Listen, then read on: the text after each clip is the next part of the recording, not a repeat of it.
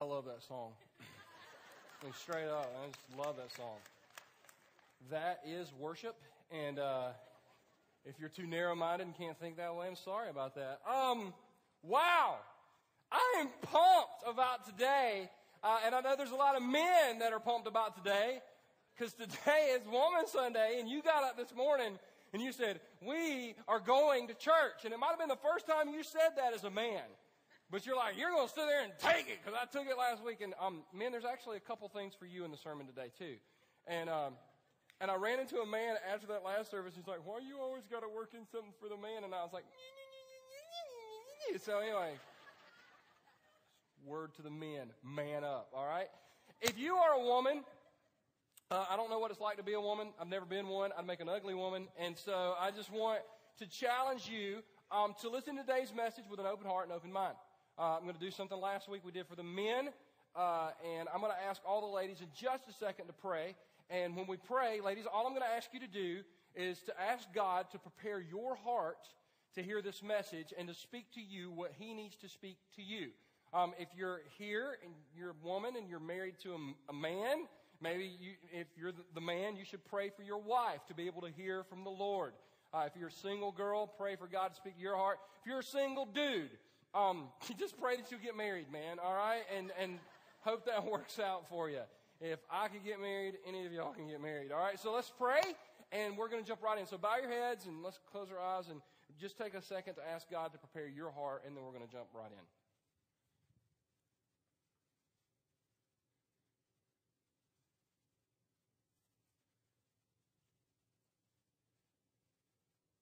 In Jesus' name we pray.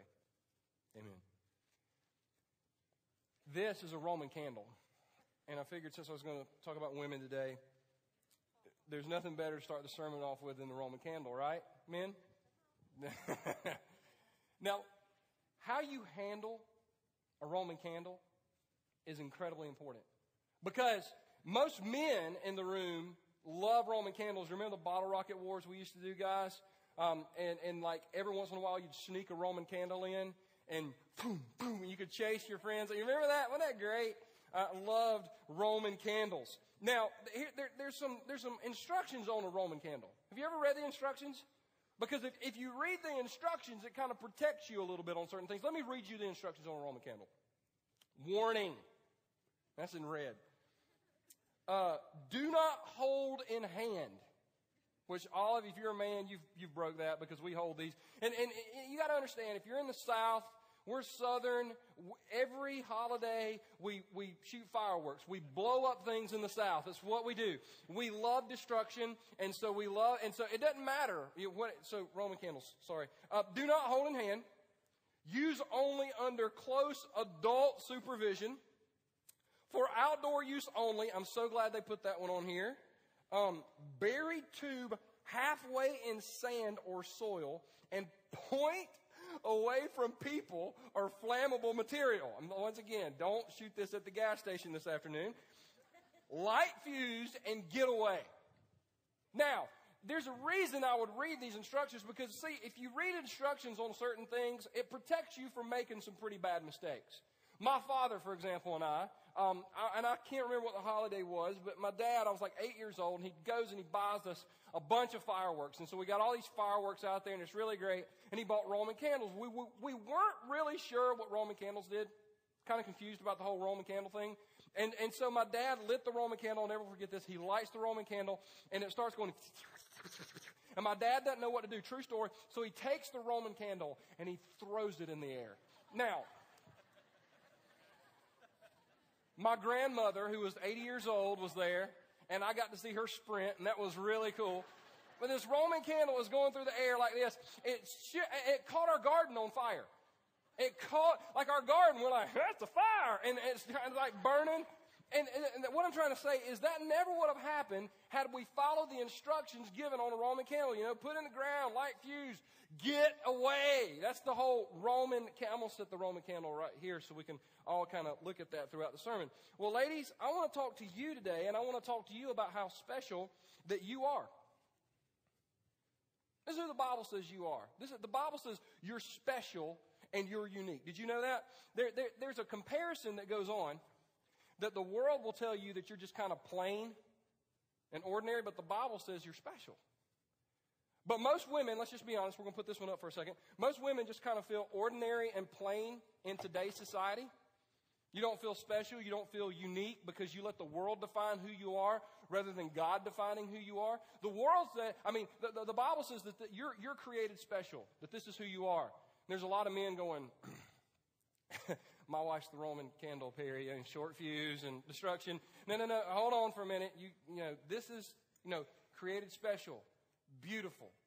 And reality is this, in the world that we live in, and I've been in ministry now for nearly 15 years, and the one thing I know about ladies or girls and all the way middle school, all the way up in their 50s, 60s, and 70s, is most women do not feel beautiful and special.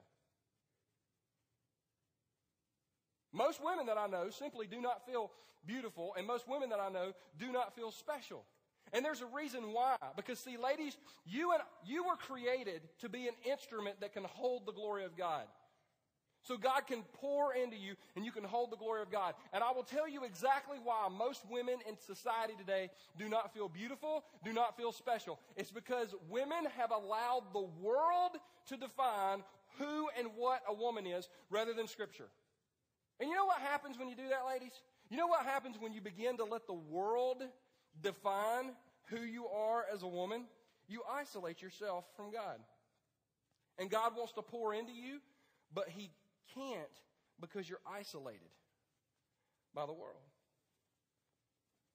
And the world will kind of try to seal you off from God and define you as a woman. And it's fun going along with the world, isn't it? This is the way some women feel. Your life is like a whirlwind. And the world is just kind of taking you along on this journey, and the world is keeping you spinning around. But you know what the world will do to you eventually if you let the world define you as a woman? The world will eventually break you to pieces. The world will eventually destroy you. And reality is this morning, that most women don't feel like that beautiful, special vase that God designed. Most women feel broken and shattered and worthless. So how do you not feel like that? Like, ladies, my question is how do you not feel like that right there?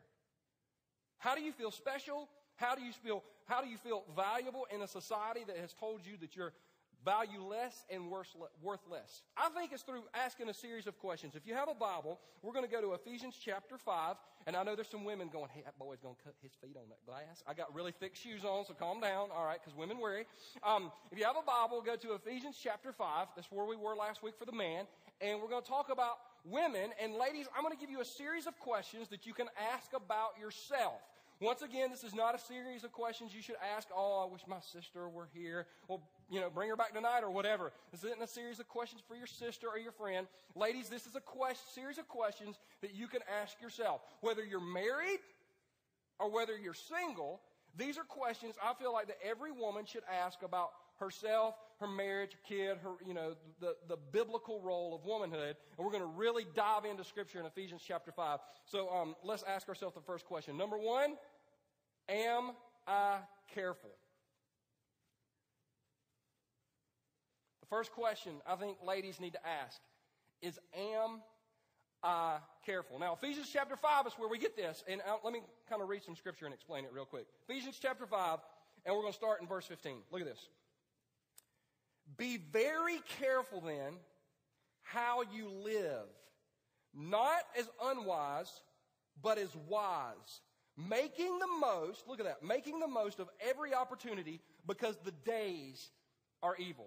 Ladies, are you careful in your life and in your marriage to make the most of every opportunity?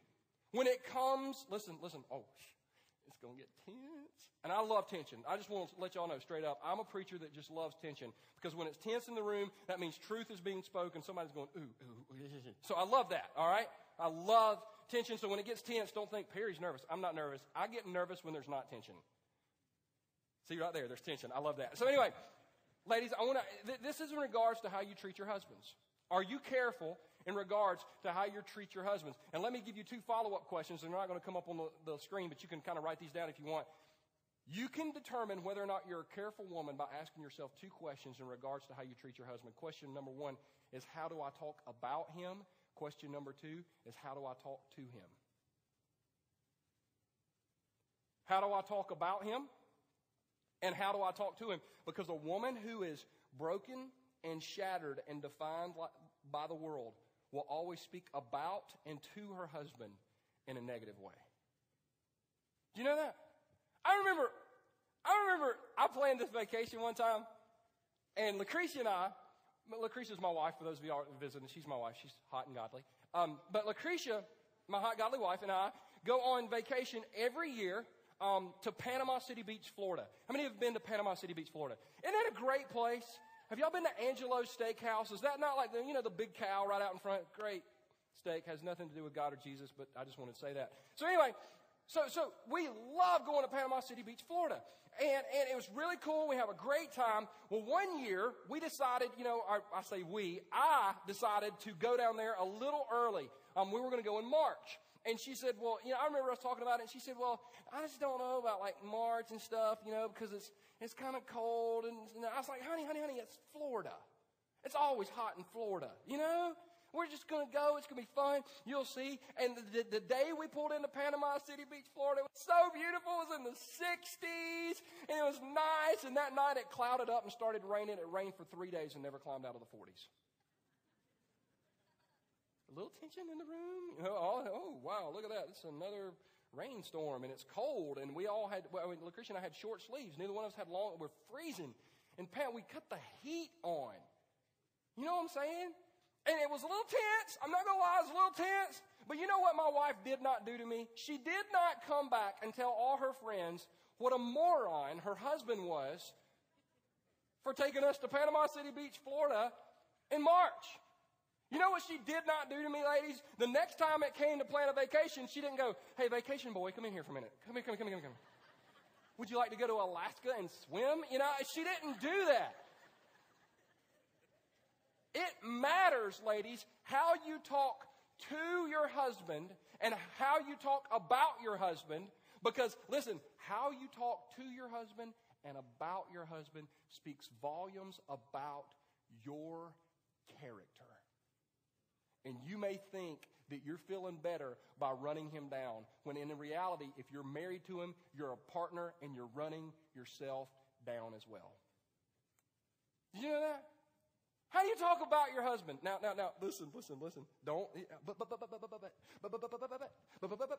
you don't understand. Every one of you thinks that your situation is unique. But according to Scripture, there's never a justification for getting your single friends together in a prayer group. Oh, come on now. That's how Christians do it. Pray for my husband. He's stupid. Yeah,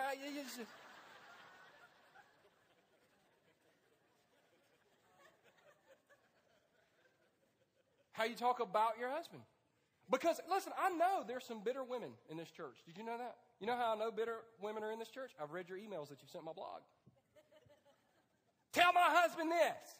Tell my husband this. Tell my husband this. You tell him. You married him. But tell him in love. You know what I'm saying?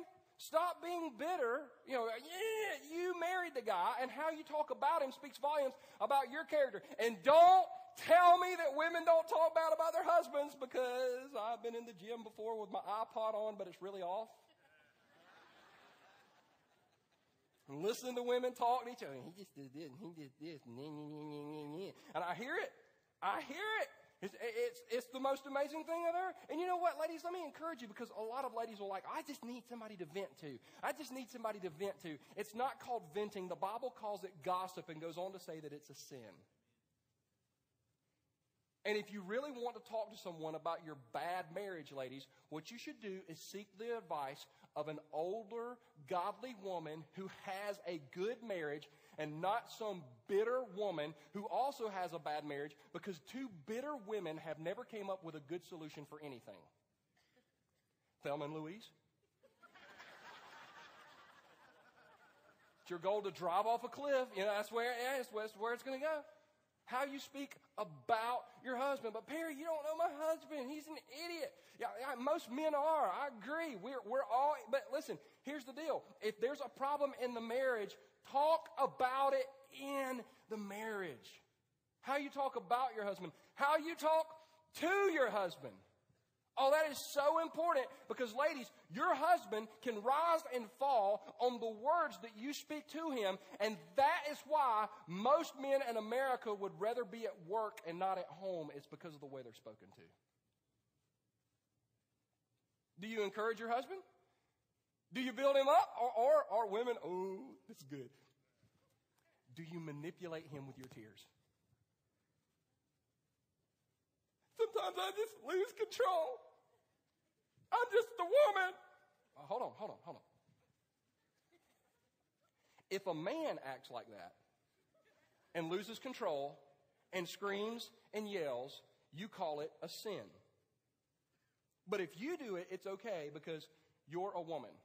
So what you're seeking to do is justify your sinful behavior on the fact that God created you female. Somehow, that dog won't hunt with God.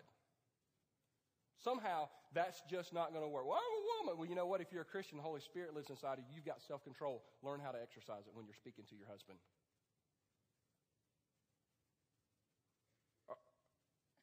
Ooh. Are we okay? Looks of death this morning. I'm getting it. Except the men. The men are sitting there going, amen.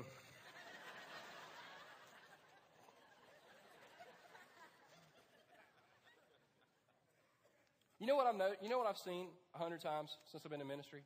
I'll see women begin to pray for their husbands, and God gets a hold of their husband and begins to do a really significant work in his life, and the woman will get bitter about the work that God is doing in the life of her husband because it affects her in a negative way. Let me explain it. There's a lot of women that I've seen it. Listen, I've seen it 100 times. The woman takes the role of leadership in the home because the man won't do it, and the man begins to assume the leadership role in the home. And because the woman doesn't like how the home's going now, because the family actually goes to church instead of going on vacation 17 times a year, because they actually begin worshiping God with their money instead of just spending it however they want, the man will actually begin to fall in love with Jesus, and the woman gets bitter about it because things change, and she actually begins to tear her husband down with her words. I've seen it 100 times. Women, are you sensitive? Let me just ask you a question, ladies. Are you sensitive to the work of God in your husband? Because you can always have the old man back. You can always have the man that was a pathetic wimp back. If you keep pushing him down with your words, he'll come back. Take Job, for example. You ever read Job? I feel sorry for Job. People have asked me before, do you read the book of Job a lot? No, I don't read the book of Job a lot. I get depressed. I mean, he lost his donkeys and his camels got killed. Like when your camels get killed, yeah, it's a bad day. And all his friends were legalistic and they came and told him there's sin in your life. When in actuality, God was doing this amazing work behind the scene.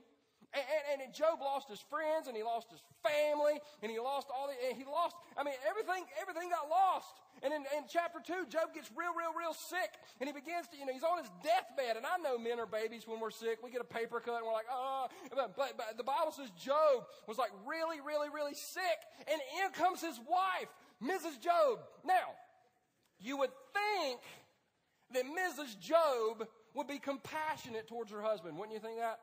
I mean, I remember when I was sick and almost died, Lucretia was awesome. She took care of me. She brought me food. I mean, Lucretia took such good care of me. It was amazing. Mrs. Job comes in the room, and you would expect Mrs. Job to maybe encourage her husband or say, I'm praying for you. But this is what Mrs. Job said, because the way that God was working in her husband began to affect her in a negative way. Mrs. Job said this in Job chapter 2, verse 9. She comes in the room. She said, his wife said to him, are you still holding on to your integrity? Curse God and die. A lot of men are like, it's my wife. How do you speak to your husband? Let me ask you a question. At the time Job needed his wife the most, was she there? No, because the work of God was affecting her in a negative way. She wanted Job out of the picture. How do you speak to your husband? How do you speak about your husband? Let me say this, and this is really tense. There's some single moms here, and I understand he left. he took off. I understand that you think he's a insensitive, self-centered jerk. Probably is. But you know what? Your children can figure that out on their own. They don't need you telling them that information. And here's why. In children's ministry and youth ministry, I met 4-year-olds and 5-year-olds and 6-year-olds who knew way more about marital problems than they should have ever known at that age because the mother unloaded on them. If dad's a jerk, they'll figure it out.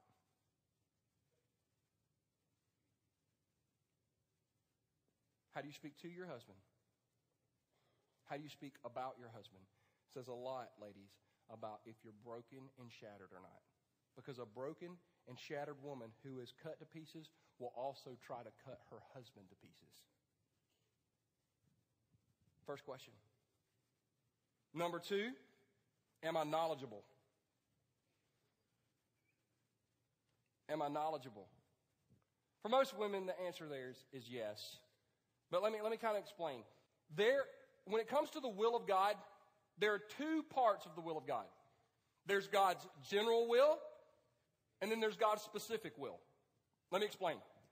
God's general will is for everyone in the room. There are certain things that you and I never need to pray about. It's God's general will. For example, God's general will for everyone in this room is not to go get in your car today and drive down a sidewalk and run over pedestrians. That's God's general will. Nobody even has to pray about that. You don't have to leave and go get in your car and go, God, do I run over people? I mean, you don't have to even pray. Things that are God's general will, you don't even have to pray about. God's specific will be like, I want you to have this job. I want you to go to this place. I want you to go to this school. I want you to have this major. God has a general will, and God has a specific will. And so I'm going to share with you what God's general will is, and I'm going to get into this, and it's going to get real tense for the ladies in this room. But ladies, I want you to take the foot off the brake for about 5 minutes and just listen to me. Look at this in verse 17. The Bible says this.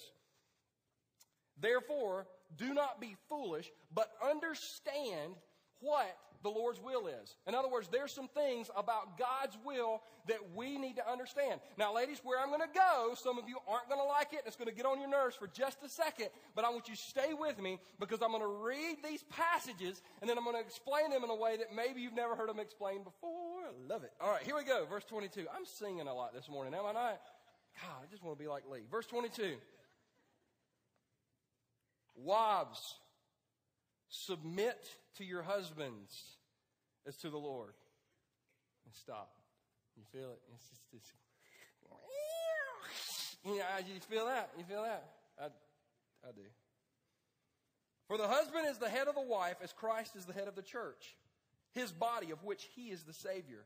Now, as the church submits to Christ, so also wives should submit to their husbands in everything. Now, I know what you're thinking, ladies. That was great 2,000 years ago. But this is like 2006. I don't have to submit to my husband. Well, ladies, let me just kind of point about 3 things out about this passage before, because a lot of ladies, and I've met a lot of ladies who try to argue with me and say, that passage is no longer applicable. Well, ladies, if you no longer have to submit to him, then he no longer has to love you as Christ loves the church. You see, the Bible is all-inclusive. The Bible isn't like going to Ryan's and getting the buffet. Ooh, I want some love like Christ loved the church and submission. Oh, no, honey, we're not getting submission. That's just not good. Listen, you can't go through this book with a black highlighter and mark out the things you don't like. And so, ladies, if he has to love you as Christ loved the church, then Scripture says you have to submit to his leadership. Second thing, if this passage is no longer applicable, the second thing is that if the wife no longer has to submit to her husband, then the church no longer has to submit to Christ. And I started reading the book of Revelation this morning. The church belongs to him. And number 3, I know a lot of women that go, well, the submission thing, it's just wrong. It's wrong. And the reason it's wrong is because Christianity just devalues women. What? Christianity actually elevated. You understand, before Christianity, women, all you were was property. Christianity, Jesus Christ, is what confirmed your value to the entire world. I can give you a list of religions that suppress the role of women, but Christianity wouldn't be one of them. Do you know Jesus first appeared to a woman when he rose from the grave? Do you know that Jesus endorsed women in his... There were women who actually followed Jesus in ministry. We have people argue with us from time to time. Should women be in ministry? We've got women involved in ministry right here at New Spring Church that are following Jesus. So women, this does not suppress you. It actually elevates your worth. Let me tell you 3 things about submission that you need to know. Letter A, it cannot be forced. Submission cannot be forced. Let me explain something to you about Lucretia, my wife. I could never force that woman to submit to me. She's from South Georgia. South Georgia women will mess you up. My wife is smarter than me. I mean, she was valedictorian of high school and college. I didn't even know what the valedictorian was in high school. I'm not making that up. It's just a kid I beat up all the time. I had no idea what valedictorian was. She's smarter than me. You've heard me say it before. She's a 2nd-degree black belt in Taekwondo. If I went home and announced, you are going to submit to me, she would mess my world up.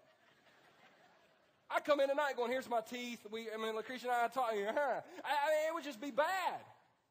So I'm telling you, I could never force my wife, who's smarter than me, who could beat me up, and who's godlier than me, to submit to me. You say, Peter, why does she submit to you? It's very simple. She trusts me. She trusts me. Men, it's up to you and I to provide the trust level in our homes where our wife has no problems following our leadership. And most of the time, not all the time, but most of the time, the reason some women have a problem with the submission thing is because they can't trust their husband. Here's the deal, ladies. You've got to pray to God, God, teach me to trust him, and then you've got to start trusting him now. I've met so many ladies that go, I'll trust him when he's trustworthy. No. You trust him now and let God get to him. Here's the thing, ladies. You've got to get out of the way and let God get to your husband. It's the best definition of submission I've ever heard. And the reason that God isn't doing the significant work in the life of many husbands all across America is because the wife is in the way. Move out of the way. Tell him, you're the leader. And women, you don't want to be out of control. Just tell him, listen, you're the leader. I trust you. Make the decisions. And watch what happens. It's a matter of trust. Men, you can't go home today and go, I'm the leader. If you ever declare you're the leader, you're not. And I'll show you who the leader is. That's what's going to happen. So, the letter B, it cannot be devalued. Submission cannot be devalued. Can't be. Women, let me read this to you. I didn't do this in the first service, but I'm going to do it in this service because it's so. Women, you're valuable. Did you know that? I want to read you this thing called apples. This is beautiful. I love this. It's great. It made my day. Women are like apples on trees. The best ones are at the top of the tree. Most men don't want to reach for the good ones because they're afraid of falling and getting hurt. So instead, they sometimes take the apples from the ground that aren't as good but easy to reach. The apples at the top think something is wrong with them, when in reality, they're amazing.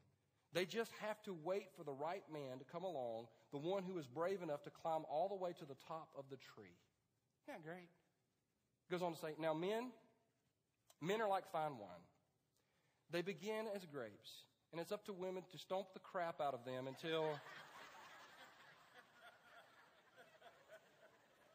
they turn into something acceptable to have dinner with. Isn't that great?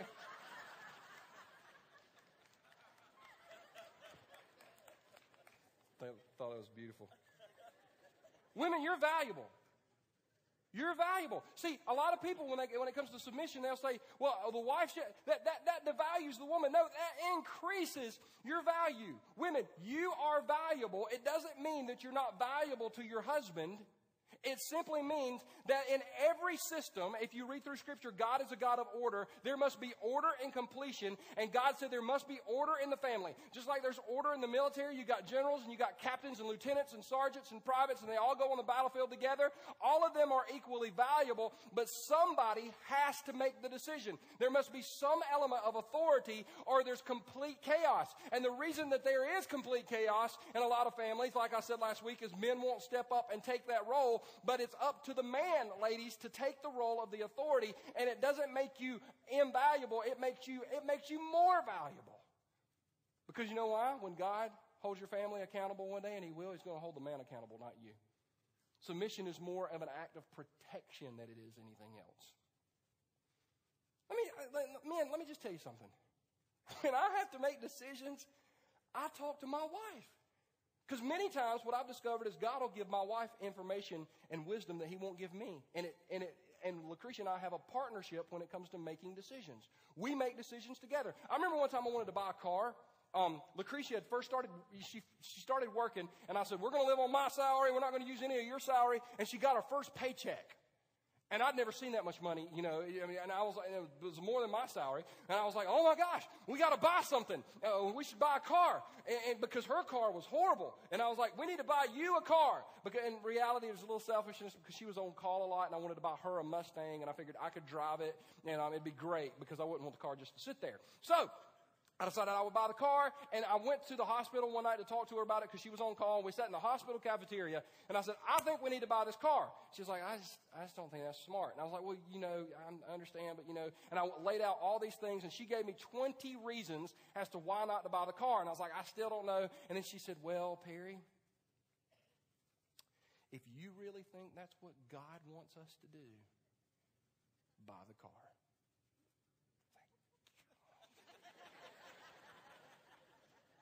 Pulled the God card on.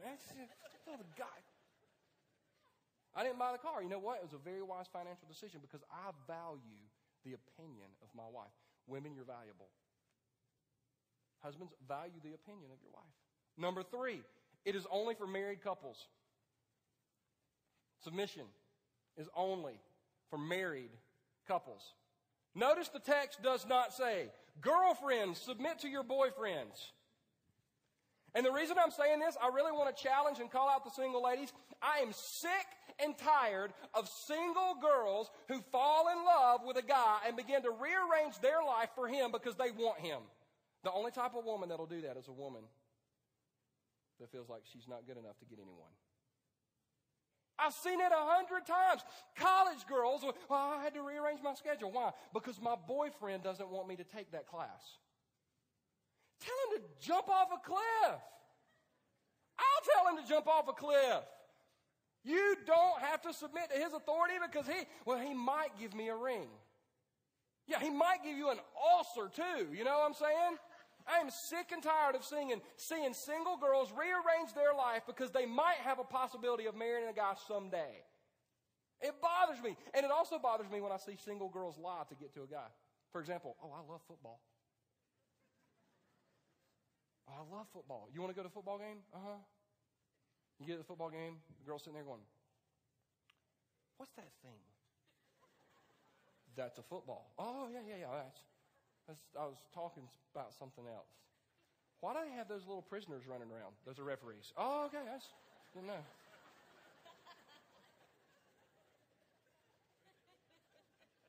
Be honest, ladies. Be honest. Number 3, am I worshipful? Am I worshipful? And I love this because you talk about, am I worshipful? And this is where a lot of women go, oh, yes, I am. I'm so worshipful. I used to only raise one hand, but now I raise 2 because I love Jesus more. Have you ever heard that? I used to raise one hand, but now I raise 2. Stick your feet up and see what happens. You know what I'm saying?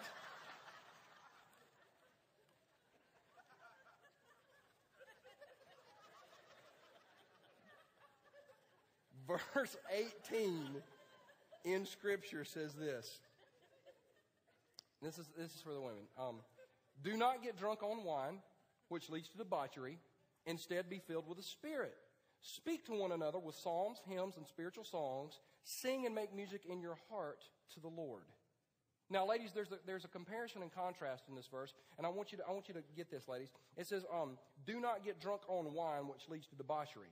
In other words, you put a lot of wine inside of you, what comes out of you is debauchery. If you've ever been at a party and you see a woman drink a lot, what comes out of her is not beautiful. You know what I'm saying? Listen, this is what the Bible says. I'm just going there. The woman that's always throwing up and running around the room with a lampshade on her head is not the kind of woman you want to bring home and introduce to your mother.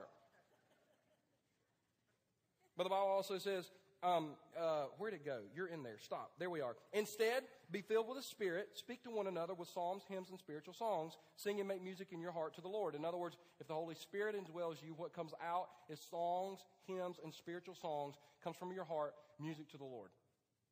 And ladies, here's the danger. Many ladies, even in this room, listening on the podcast or whatever, you've let the world define you as a woman. And if you let the world define you as a woman, you will always feel like you fall short. You will always feel like you're broken to pieces like this vase. You will always feel worthless. If you let the world define you as a woman, you cannot truly worship the Lord the way God created you to worship because you don't see yourself as valuable. I can describe every woman in this room in one word. Now, a lot of you are going, you don't know my wife. She's complex. We've never said one word, I can describe every woman in this room in one word. It only takes one. Doesn't take 50, doesn't take 100, doesn't take 10. I can describe every woman in this room one word. Are you ready? Tired. You know how I know that, ladies? It's because if you're tired, you've let the world define who you are. Let me show you why you're tired. You want to see why you're tired? You want to see why you're so worn out? Women in our society define themselves by 5 things. The first thing that women define themselves by is their appearance. And if you want to write these down, you can. But appearance. Women want to know, am I beautiful? There's not a woman in this room that would ever tell her husband, you bother me when you tell me you're beautiful. Stop it. Would you tell me I'm ugly every once in a while? There's not a woman in this room that doesn't want to hear her husband say to her, you're beautiful. Not a woman. Not one. You don't even have to look, husbands, is that true? It's true. Your wife wants to know that she's beautiful to you. That's why women are so passionate about being beautiful. 99% of women in a recent survey said they would change one thing about their physical appearance if they could. And women, you are in a no-win situation because you are up against supermodels who starve themselves and have the assistance of Adobe Photoshop on a computer to make themselves look that way, and then you're told you need to look that way, and you can't feel that way, and you don't feel valuable, you feel like that. Well, that's why women spend, I think it's like $30 billion a year on cosmetics. That's why you'll see more women going to a tanning bed than men. Nothing's wrong with a tanning bed, unless you have a tan in November. Second thing women define themselves by is their kids. I've heard women say, I'm a horrible mother because. And you know what, women, so goes the kids, so goes the mom. You ever notice that? Like a mom, your kid can be out in the tree. You're not even near your kid. Kid falls out of the tree, breaks his arm, and you will feel like a horrible mother. I'm a horrible mother. I'm a horrible mother. You didn't get at the bottom of the tree and go, like that's a horrible mom. But you're inside, chilling. And dads aren't like this. I talked to a dad one time on staff. He said, yeah, I got to go and take my kid to the emergency room. Why? He might have broke his arm. We don't know. But moms are like, I'm a horrible mother. You fell out of the tree. I'm a horrible mother. All right? Third thing is their home. Women want a clean house. And here's the thing. It drives me crazy. You'll walk into a woman's house, you'll sit down, and she'll apologize 72 times for the house being so messy. I'm sorry. It's just and I'm like, I could eat off your floor, lady. And no. Oh, it's so messy. I'm sorry that pillow is not straight. And if women, let me just tell you something, man. If women don't feel like the house is clean, things aren't right in their life. I talked to a guy on the phone the other day. He said, I'm stressed out. Why? My wife is always stressing about the house. I said, hire somebody to come in and help clean up the house. It's like, really? Would that work? I was like, yeah, hire somebody to come in and help clean up the house. He said, wait, I think I'm going to do that. He called me back. And I don't ask for this. He called me back 2 weeks later and said, dude, that was the most incredible thing in the world. My sex life has improved.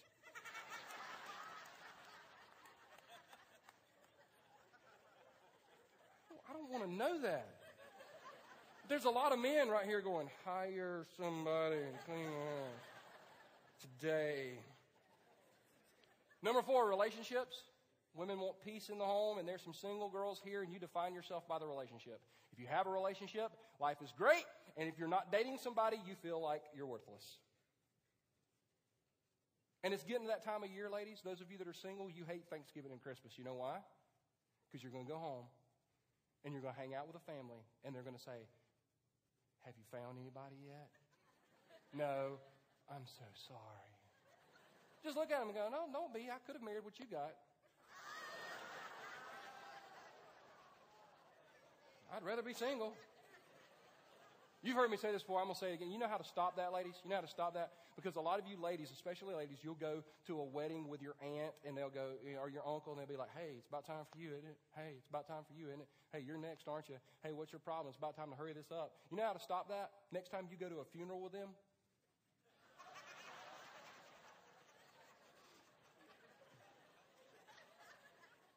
about time for you, isn't it? You're next. But you know I'm telling the truth. There's a lot of single ladies in here. You define yourself by your relationships. And the last thing is career. Women define themselves by the career. They want things to be going right in the job and things like that. Now, I'm going to ask to keep this list up for just a second. Ladies, let's walk through this. Appearance, kids, home, relationship, career. You know the reason that you feel so tired? I'll tell you the reason you feel so tired, because there will never be a point in your life when all 5 of these things are in complete order. If this defines who you are as a woman, if this list right here defines who you are as a woman, then you're never going to feel peace in your life. You're never going to feel security. You're never going to feel organized. You're always going to feel like things are out of order, and what comes out of you is not going to be good, because you're going to feel broken and shattered and worthless, because something's always going wrong in one of these 5 areas. Are they not? That's the reason you feel so tired. But when you find your identity in Jesus Christ and who Jesus Christ created you to be, those things, they're just things you encounter during the day. And they don't bring stress. They bring joy. 4th question I have is, am I thankful? Which is very important for a woman to ask. One morning I got up. Lucretia and I used to live in a house where we didn't have a garage. And so we both parked our cars outside. Now we have a garage. And I still park my car outside. She parks hers in the garage. And so I went out one morning and I was scraping my windshield. You know how you scrape your windshield scraper thing? I scraped my windshield. And after I scraped my windshield, I looked at her car and I just kind of felt the Holy Spirit say to me, scrape her windshield. I was like, I don't know if that's God. God tells you to do things like, go for the gold. And God didn't tell you to scrape the windshield. And I was like, well, I just don't know. And I felt so convicted, like I should really scrape her windshield. So I got the windshield scraper out. I scraped her windshield. Didn't think anything about it. That night we're having supper. Lucretia looks at me and she said, can I say something to you? And I'm like, oh, yeah. Because I knew I'd messed up. I always do that. And I said, sure. And she said, I just wanted to really thank you for scraping my windshield this morning. That showed me that you care about me. And that meant a lot to me. Thanks. Do you know that since that day, I have scraped her windshield? I'm a windshield scraping machine. Even if she didn't have to go to work, I'd scrape her windshield and tell her about it. Scrape your windshield. You know what, ladies? You would be amazed at what saying thank you will do for your husband. You'd be amazed. Because the Bible says this in Ephesians chapter 5, verse 20, it says, always giving thanks to God the Father for everything in the name of our Lord Jesus Christ. In other words, there should be overflowing of thanksgiving. Now, let me tell you why this is dangerous, ladies. Let me tell you why this broken, busted vase is dangerous. Let me tell you why. Because a woman who feels like this also feels like everything is owed to her, and she has a sense of entitlement, so she will never thank her husband for anything because he owed me that. But a woman who feels valued and priceless in the sight of God realizes that her husband works hard. And she can say, thank you. Say thank you. Don't, ladies, if he tries to help around the house, if you get him that far, like don't follow him and tell him everything he's doing wrong. Oh, you're putting that wrong. Oh, you're putting that wrong. Oh, don't do that. Oh, you don't know. You don't use friend. Oh my gosh, I can't believe you put the. Just stop it. And he doesn't feel encouraged. Just thank him. One time I put the dishes up for Lucretia. Nothing went. I put them all up in the wrong place. Bowls in the refrigerator. You know, I just messed it up. And she comes in and she goes, Perry, thank you so much for emptying the dishwasher. But from now on, I like doing that, and you don't have to do that anymore. Some of the guys are going, that's how you get out of it right there. You see what I'm saying? She told me thank you, but she didn't tell me how stupid I was. Here's another thing, ladies. Teach your children how to thank their father. Don't let your kids grow up thinking their dad owes them everything. Teach your children, hey, tell your dad thanks. Tell your dad thanks for supper tonight. You go out to a restaurant. Tell your dad thanks for supper tonight. Tell your dad thanks for this. Tell your dad. Teach your children, model for your children how to thank their father. Because if they learn from you to thank their earthly father, they will have no problem expressing thanks to their heavenly father because they won't grow up thinking God owes them something. Ladies, God doesn't want this right here for you. And my prayer, ladies, is not that you'll leave here feeling beat up and invaluable. It's that, like, you'll let God clean you up a little bit. The one thing I love about Jesus all through Scripture is anything that's ever a mess, He made it right. And there may be some ladies here this morning, you feel like this broken glass. But the cool thing is about Jesus, that He can clean you up. Oh, it might not be pretty, but He can clean you up and reshape you and reform you. And I don't think He necessarily wants to put those pieces back together. He wants you to be who He originally created you to be. Beautiful, priceless, unique. Ladies, this is who you were called and created to be. This is the kind of woman that you should aspire to become. Is it happening? Let's pray. Jesus, You are the one true living God, and You reign supreme. Jesus, right now I ask You to speak to the hearts of the ladies that are here. Jesus, that I just pray a blessing over these women, that they could learn to stop looking at appearance and house and kids and all the things that the world says defines them as a woman. And Jesus, they would look to You and let You and Scripture and Your Spirit define the role of biblical womanhood. Jesus, that the ladies here this morning would learn to completely turn their eyes on You. Heads are bowed and eyes are closed. Ladies, I'm just going to ask you during this next few moments to reflect.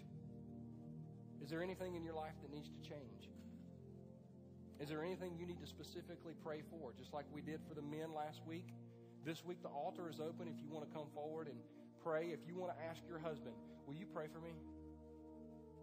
Can we go down there? Will you pray for me to be the kind of woman that Jesus wants me to be? Will you pray for me that I'll stop obsessing about this? Or will you pray for me that I'll stop obsessing about that? You can come forward at the altar. You can do it right where you sit. But ladies, as Megan sings, it's my prayer that the words of her song will be the cry of your heart. And we would truly learn to turn our eyes on Jesus Christ.